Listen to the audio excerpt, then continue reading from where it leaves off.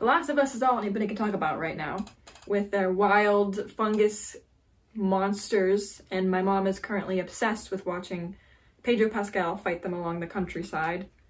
And cordyceps are a real threat if you're an insect, but what exactly, you may be asking, do cordyceps or fungus at all have to do with dinosaur extinction? Well, I'm glad you asked, because I'm here to tell you. And it's a story that starts 65 million years ago, so let's get started. So one of the major theories behind the mammal takeover after the dinosaur extinction has to do with fungus. We've all heard the story. Meteor comes, strikes Earth, fires, dust clouds, extinction, dinosaurs dead, right?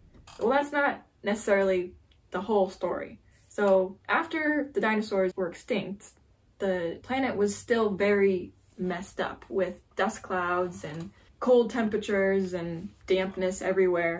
Sounds like a perfect place for a mushroom, and you'd be right. And there was a power vacuum amongst the land animals. There were no major large-bodied animals left after the meteor. So it was reptile versus mammal who was gonna take over the land. And reptiles were primed to do so because they are really great at not needing a lot of food. They reproduce really fast. They have a lot of offspring in a relatively short amount of time. And mammals are a little bit different, right? They have higher body temperatures, which means they need to eat all the time, and they reproduce slower. They often only have a couple offspring every so often, and that leaves them at a disadvantage when there's a massive upheaval in the ecosystem. So it was primed for reptiles, but remember, it was dark and moist, wet and gross and mushroom central. And the reptiles were really susceptible to infections from funguses. They were often able to get rid of them when the sun was out because they could heat themselves and kill the infection. But without the sun, they can't sun themselves to get rid of it. So they would not survive these infections, while mammals could fight off the fungal infections because they have a higher body temperature. Funguses don't do well above 85, 86 degrees. Their proteins start to denature and they fall apart. So mammals were the winners. Woohoo! They can survive past this great fungal filter, as it's called.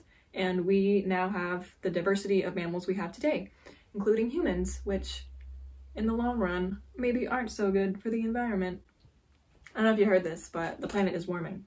And these funguses, like yeast especially, are becoming more heat tolerant. Generation by generation can withstand hotter and hotter temperatures, slowly inching up to 98.6.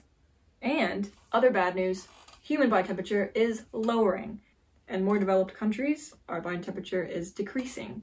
So slowly that gap is shrinking, and humans are becoming more susceptible to fungus infections, especially with yeasts. So it's not mind-controlling cordyceps mushroom, but it is no good. Just to reiterate again, we really are in no danger of the cordyceps making the leap from insects to humans. It's really boring, but still serious fungal infections that we have to worry about as they become more heat tolerant. But that's all for now.